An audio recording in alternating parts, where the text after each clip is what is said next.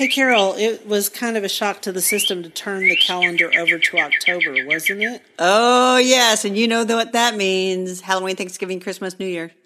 All like that. Boom. Go into Hobby Lobby and it's like little aisle for Halloween, tinier aisle for Thanksgiving, and huge aisles for Christmas. All at once. Yeah, I don't even know. I don't even know how to even talk about that. That's crazy. That is crazy. But we also need to give a shout out to the people of Florida.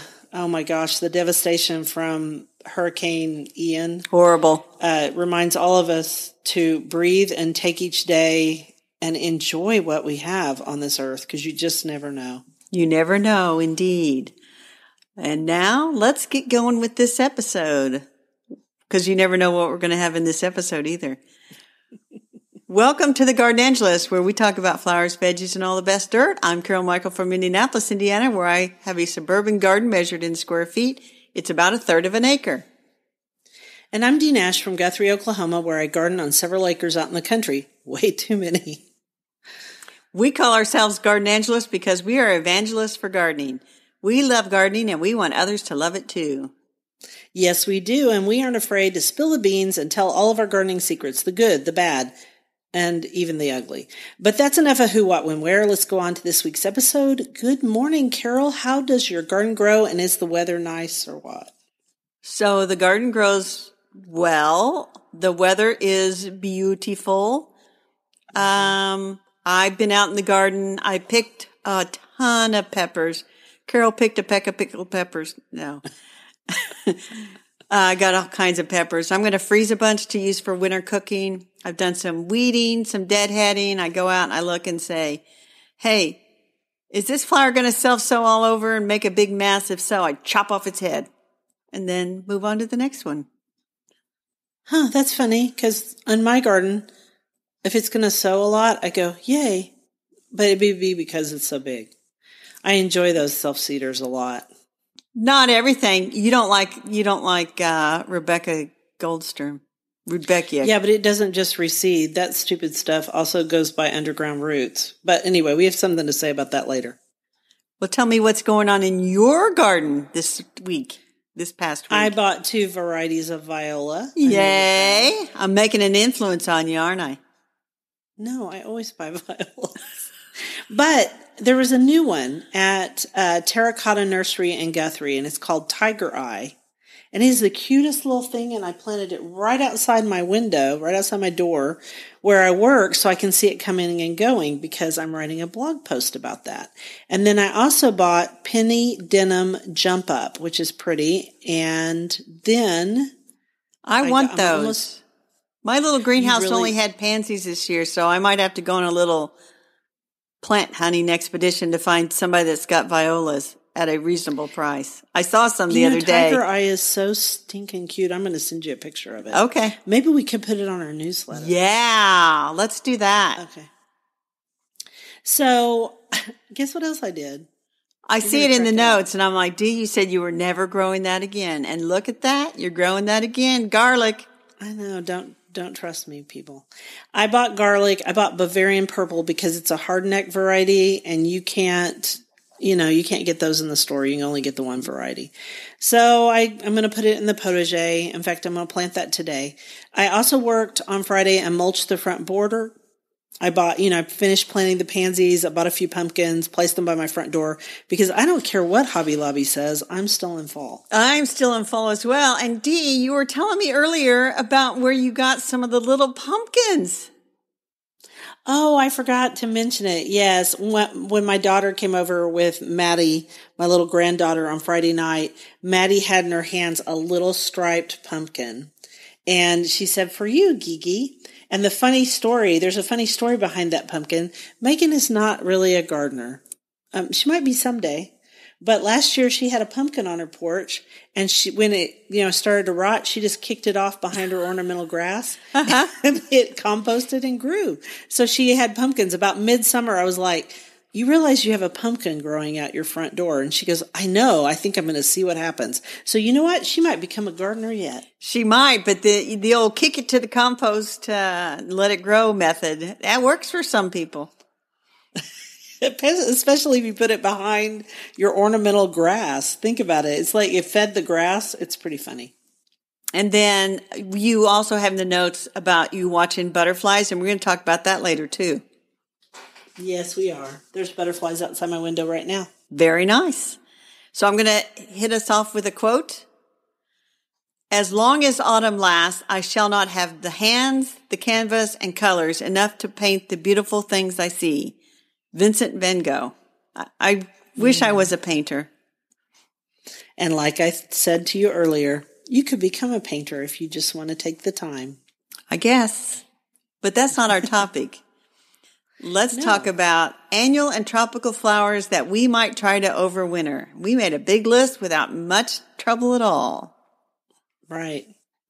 Pelargoniums, coleus, impatiens, begonias, caladiums, and then you wrote "and why," which made me laugh. You just wrote 2 articles for Family Handyman about coleus. I did, which first one is coleus a perennial? Which it's a tropical. Which we know that you can complete that article with one word. No. Yeah, I'm not going there with you. Okay, and so you asked me, have I ever taken my pelargoniums out of their pots and put them in a paper bag to overwinter?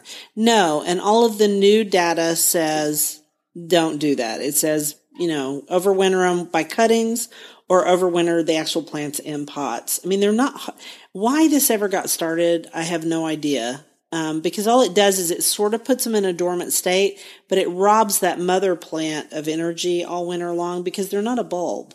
And so don't do that with your pelargoniums. There's just people that swear by that though. I know there are people that swear by a lot of things. Epsom salt. Yeah. Baking soda. Yeah.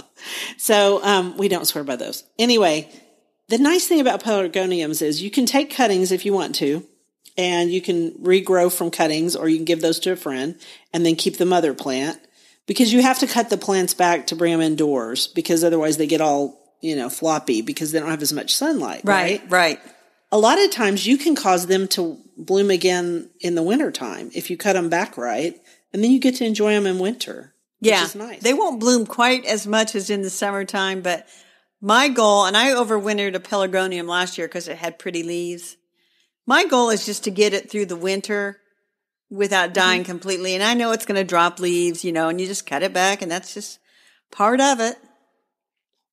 It is just part of it. You might need some supplemental light to get them to bloom in the winter, some diffused light. But here's the deal. My pelargoniums don't bloom in the summer anyway, because it gets too hot here. Oh. If you have a mild summer in Oklahoma, they'll bloom okay, but a lot of years they don't. They bloom in spring and fall. So I kind of enjoy that wintertime flush, because I get a flush in the winter. So really? It's different than where you live. It is different. Mm-hmm. Plus you were saying you have scented geraniums, which might be worth overwintering because they're not the easiest things to find sometime. No, you have to buy them from that lady who lives out in San Francisco. I mean, there are a few other places that have them too, but she's the geranium lady.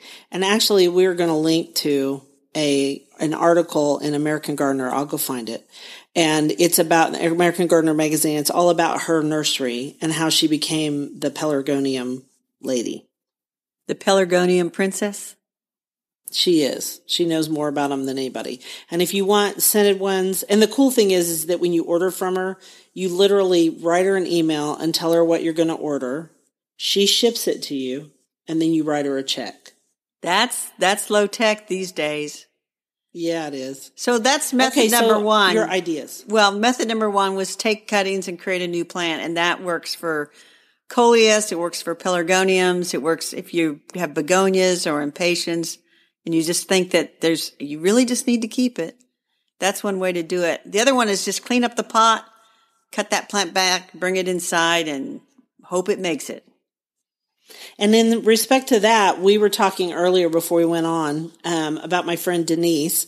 Hi, Denise. She listens to us every week, and nice. She said that she has some ants in her pots that she's taking into the greenhouse, and you had a really good idea for her. Well, the big idea is to get a 5-gallon bucket, fill it with water, and then plunge that pot down in there and really soak it. And the ants should come swimming out, and they'll drown. And I might do that And if I see a bunch of ants come out, great. Then I'll pull that pot back out, empty the water, and redo that a couple of times. And I think that'll safely get rid of all those ants. Yeah, without any kind of pesticide. So that's number 2. And then you could also let it go dormant in the pot and put it in a cold basement or garage where it won't freeze. Okay, I don't have a cold basement or garage where it doesn't freeze because I don't live in a house from 1892. I don't either. My garage is well insulated. It gets cold. If it gets down to the 20s, it's in the 60s. It doesn't have a vent from the furnace or anything. I'd have to put it in the crawl space, and I kind of think the crawl space doesn't freeze because then my pipes would freeze. So, but there's no plant that I care about that much. Me neither, because my garage does freeze. And one year I put because I like to force bulbs. So I put a bunch of bulbs in the refrigerator because it doesn't get cold until like December or January enough, right? Right. But one time I put them on glass in the refrigerator and all of them, we had a really bad freeze come through and I lost a bunch of my bulb forcing vases. So I learned that lesson. There's a lot of lessons in gardening. They're very expensive and embarrassing. There are. Mm-hmm. I have those. So neither one of us do that. No, we don't put our stuff in a cold basement or garage. I have a basement, which people think is unusual in Oklahoma. It is, but I have a walkout basement, but it's warm, so I don't do that. I do have one plant that I let go dormant in a pot, but I leave it outside under a tarp. Which one's that? It's got mint growing in it. Okay, well, you can't kill mint very easy if you try, so I can see that. And I have a couple of roses that are in big pots, and I put them on the east side of my house up against the house, and they do fine. Cool. The thing about pots is it's two zones colder than your zone. If you can remember that, it's a good thing to remember. And then the last one you put up was dig up the roots, etc., and that's like caladiums, elephant ears, etc. So I will pull my elephant ears out of my pond in the next couple of weeks, and I will put them in my greenhouse because I like to watch them grow in the winter. They're pretty. Yeah, and I have a couple of elephant ears this year, and so I might pull those up and just put them in a bag and stick them in the garage. And, if they rot, they rot. It's not going to be the end of the world. But our most favorite method for how to overwinter our less than hardy plants, it's not really a method. No. We just let it go. Like the movie Frozen, let it go, and then buy new next spring. Yeah, I do on a lot of things. Now, I was going to say because I can't always find false vervain, and it's a great butterfly plant. Sometimes I take cuttings of it and bring it inside. I take cuttings of several salvias that are unusual salvias, Van Hoodii types. They bloom late in the season. I think they're really pretty, but they don't sell well in Oklahoma at the nursery because they don't look like anything in the spring. No. And don't you take cuttings from your African blue basil?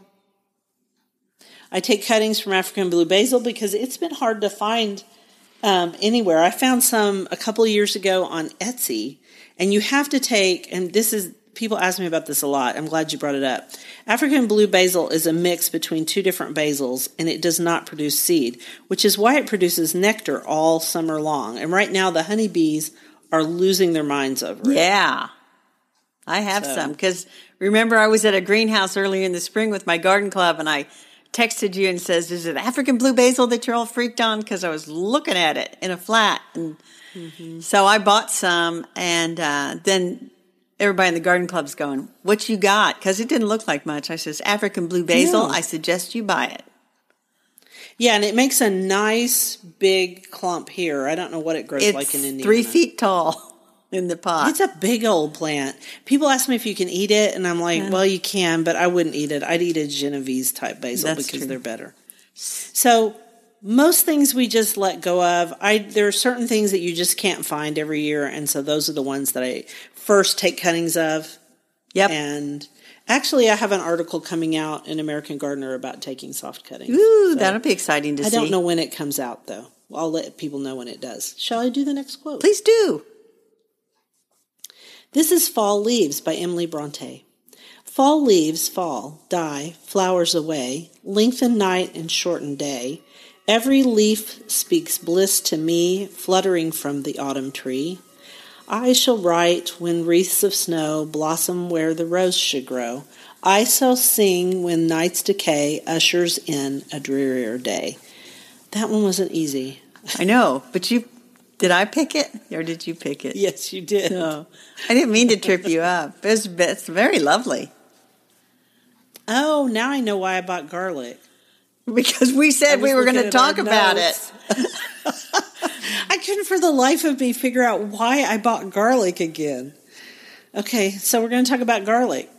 Go for it. So the reason you grow garlic is exactly what you said earlier. You can get better varieties with better flavors, the hardneck varieties for those of us in colder climates especially. And so that is why you grow garlic. It is totally different than that little thing you buy in the store that, for heaven's sakes, a lot of the garlic that's sold at the grocery store is imported from China. From China. From China. Which is crazy. It is. Right? Because why are we shipping garlic from China where we don't even know what they put on it? Because they have totally different rules than we do. Yeah, like no rules. No rules. So hardneck garlic is also grown in Oklahoma. We can grow both types. And there are tons of varieties of softneck and tons of varieties of hardneck. And you should buy something that you've always wanted to taste that is different. And right now is the time to buy and the time to plant. And you get it in the ground and then you harvest it next, June is when I usually harvest mine. Mine would be the end of June, and I might wait a week or two to plant it. Well, no, I'd plant it now. I'd plant it now, yeah. But the thing is... Because you know what? It's going to be in the 40s in Oklahoma. In fact, it was in the 40s in some parts of Oklahoma right now. Well, this morning. We'll talk about weather at the end, Dee. Oh, sorry. That's okay.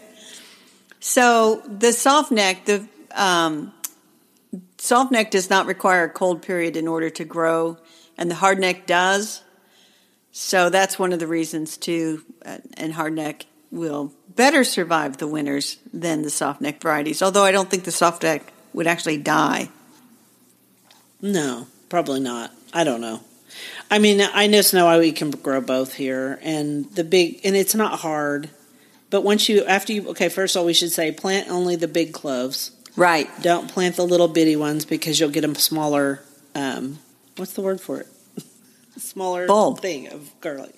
Yeah, bulb, I guess. So, anyway, let's back up. When you buy garlic to plant, they're going to send you a big old bulb, which is made up of individual cloves.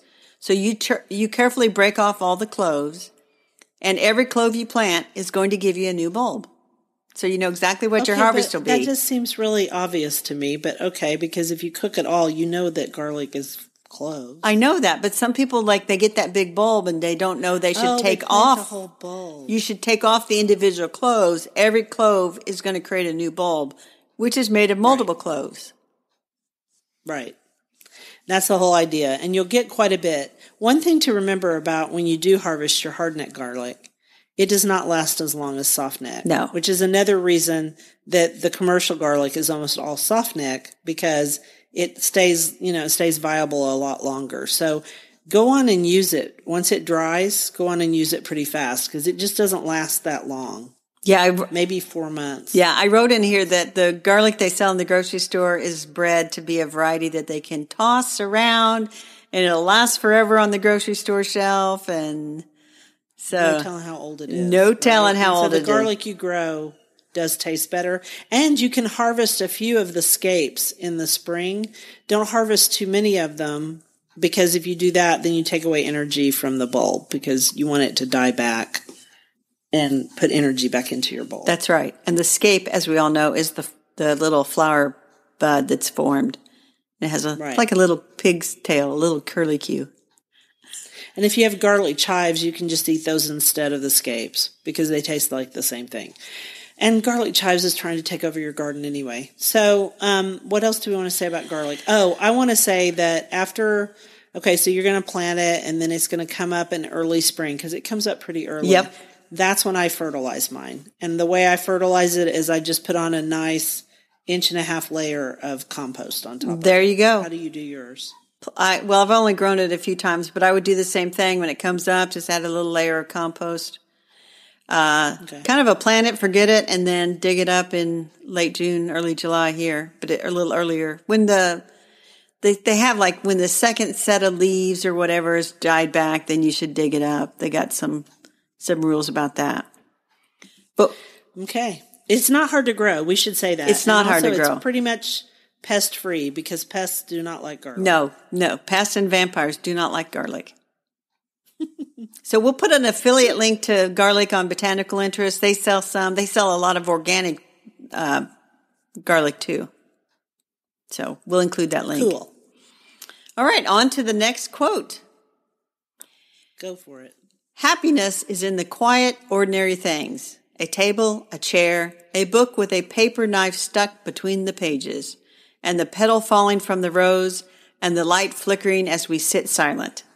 Virginia Woolf, from her book, The Waves. And we chose that because we're talking about what's on the bookshelf. And you get to say what's on the bookshelf. I don't know that quote relates to the bookshelf at all. It talks about books, ordinary things. A book with a paper knife stuck between the pages. So on the bookshelf, I put my own book, The Halloween Hare, my new children's book that's coming out on October the 4th. It's cute. Thank you. It's very cute. My nephew, you're welcome. Ty J. Hayden, did all the illustrations, and his mama listens to this podcast every week too. Because I'll say something like, well, we said on the podcast, she says, Carol, I listen to that podcast every week, don't you?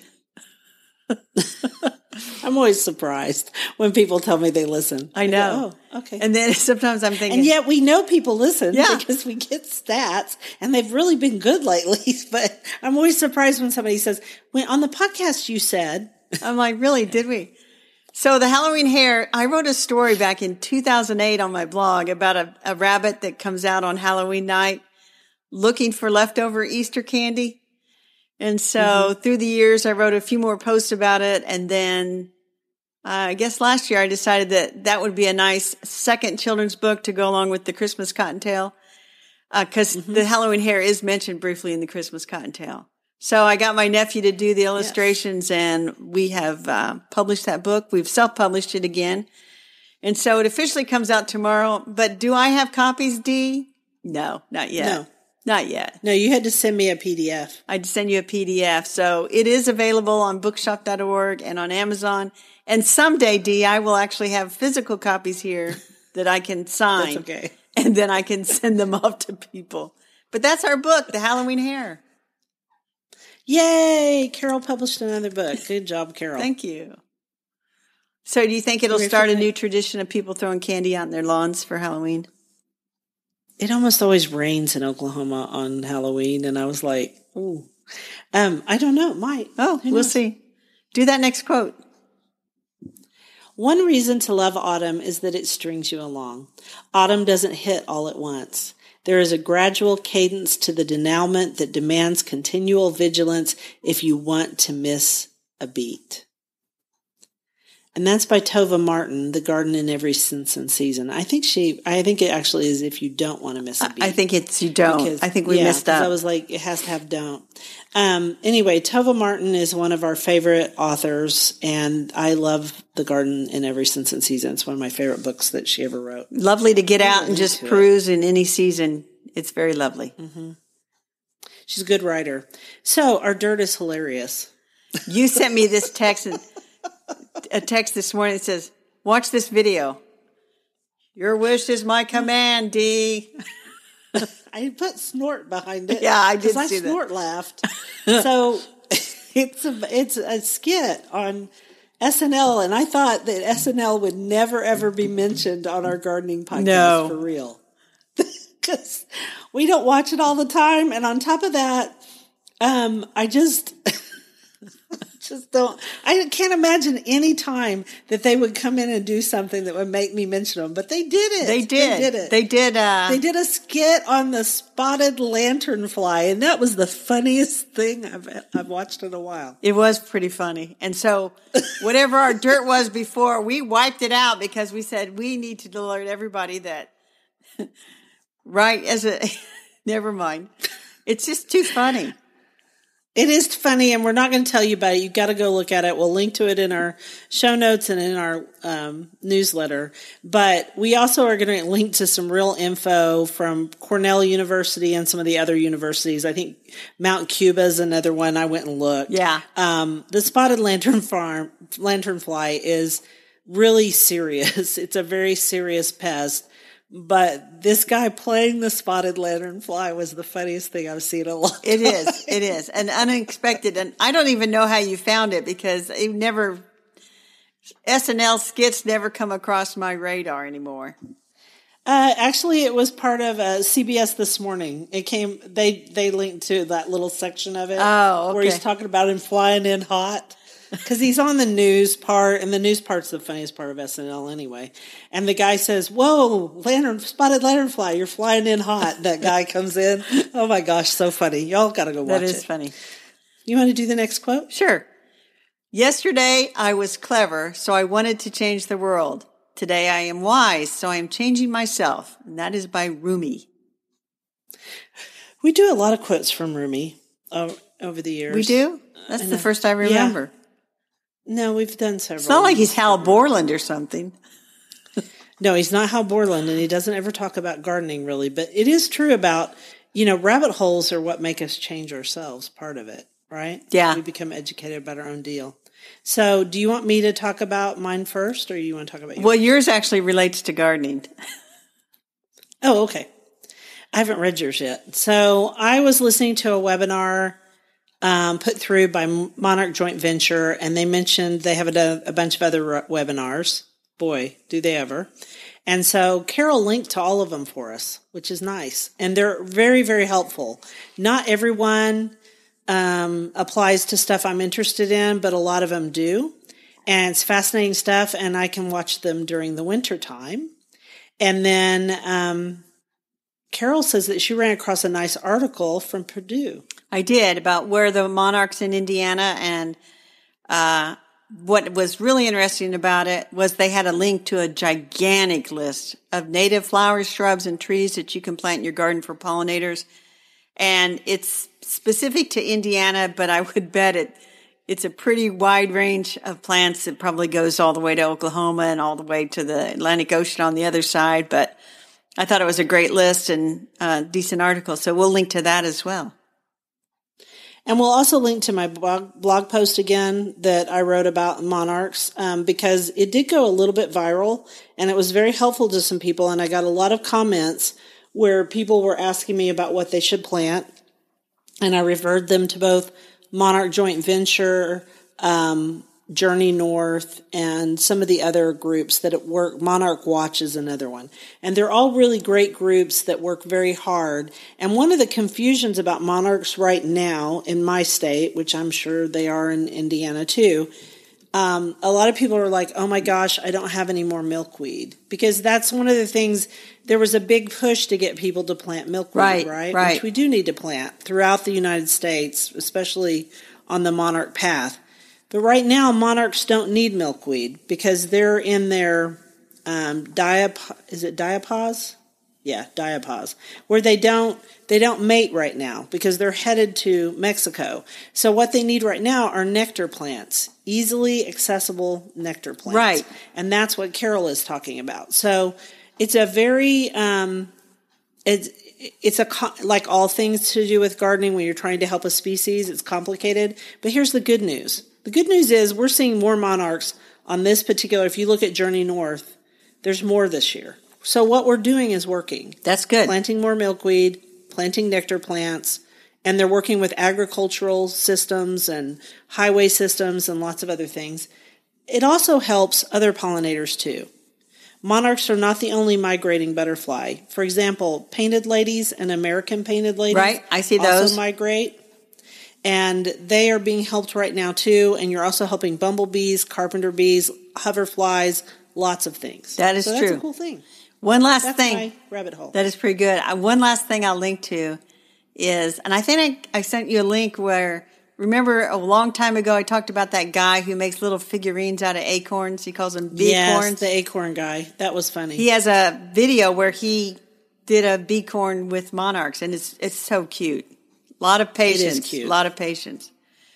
So what did you rabbit hole this week? Well, I had a busy week, so I barely had time for rabbit holes, but I had time to read the third installment of the Thursday Murder Club series by Richard Osman. This one's called The Bullet That Missed. I don't know if you've read any of these, but I've read the first one, and I'm in the second one. I started reading it on my trip, and then when I got back, my son wanted me to read something else, so I read it. But it's those four old people at that retirement home, and the Thursday Murder Club, in England, they like to solve unsolved mysteries and murders and stuff, and then they end up getting involved in current day murders and kind of drive the police nuts. Funny. They are hilarious. So that one was very good, and I actually checked it out from the library. And I was pleasantly surprised because on the Kindle, I'm like, they're saying it'll be months before you get that, lady.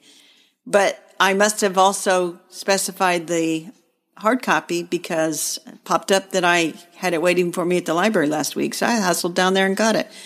And then as soon as I was done reading it, knowing how popular it was, I was a good citizen, good library citizen, and I've already returned it. Good for you. So... But you also wrote about two other cozy mystery series that you're reading. Yeah, so there's not much gardening in that, The Bullet That Missed, except I will say it doesn't give anything away. They're, of course, digging in a garden to find the body. Of course they are, because they're English. Exactly. But one of our listeners had recommended another cozy mystery series that's the English Cottage Garden Mysteries, and I read the first one called Deadhead and Buried. And then it was pretty good. I mean, I kind of figured out about halfway through, I was pretty sure I knew who'd done it, and I was right. And then the second one, I have to see if I can get a copy, Silent Bud Deadly. Oh, that's funny. And so the problem is, Dee. Uh-oh. Well, this author also writes another series called the Oxford Tea Room Mysteries.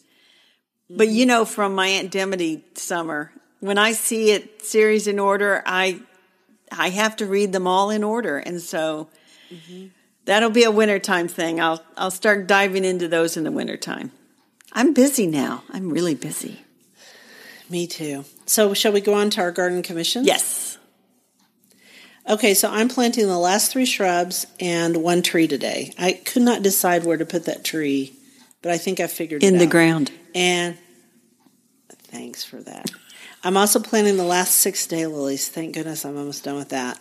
And then I'm pulling everything else into the greenhouse for winter. One thing I noticed, which I haven't told you about, I had more giant swallowtails this year Cool. than I ever had before. Cool. You want to know why? I know why. Why? Their host plant are citrus trees. Oh, and you have citrus and trees. I have 3 or 4 citrus trees.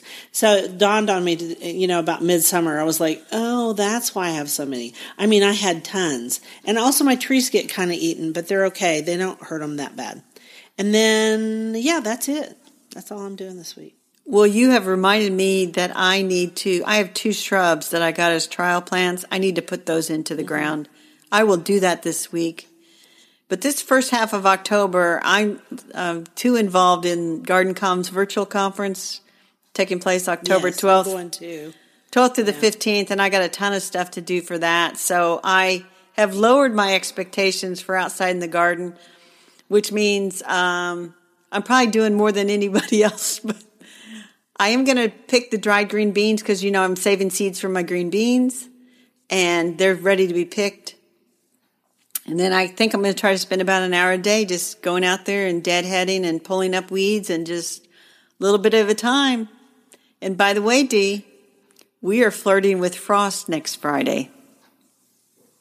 Oh, I don't know why, but that stresses me out. Well, I know why, because if we were flirting with frost, I'd be in big trouble. But right now, we're pretty darn good, and it's just butterflies are still flying. It's just those 2 days. It's just Friday and Saturday, but there's a All it takes is 2 days. predicted low of 34 and 35, I think. But it'll change. It'll change. I'm going to keep my fingers crossed that you have plenty of time to get done what you need to get done. I'll be fine. And we'll see if you show up next week, listeners. You'll find out. Did Carol have frost or not? And thank you for listening to The Garden Angelist. I hope you've hit that subscribe button so you don't miss a single episode. We publish every week on Wednesdays at 12 a.m. Eastern Time. And if you listen to Apple Podcasts, we'd love a 5-star review that helps us get noticed by others. Could you also share our podcast with your gardening friends? Word of mouth is still the best way to get the word out there. And be sure and check out our show notes for links for more information about today's topics, plus links to our own websites. And subscribe to our new Substack newsletter, The Garden Angelist, at substack.com. Also linked to in our show notes. And if you want to help support us, use those affiliate links. If you buy something after clicking through on them, we earn a small commission, and it costs you nothing. It was lovely to chat with all of you over the garden gate. Bye until next week. Bye, everybody.